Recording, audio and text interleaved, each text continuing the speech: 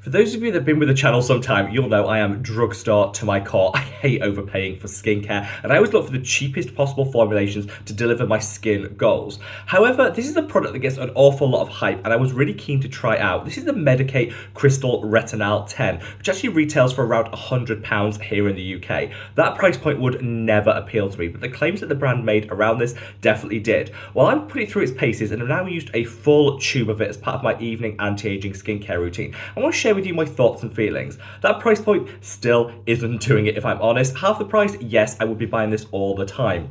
However, I was really impressed with the formulation and how gentle it was on the skin. This is a high potency retinoid to boost collagen and elastin, minimize fine lines and wrinkles. And normally that means sensitivity and irritation. Not with this product. Far less drying than any other retinol I've ever tried. So if you've got sensitive skin, this is a great option. For everyone else, there are cheap ones available, linked in the comments below.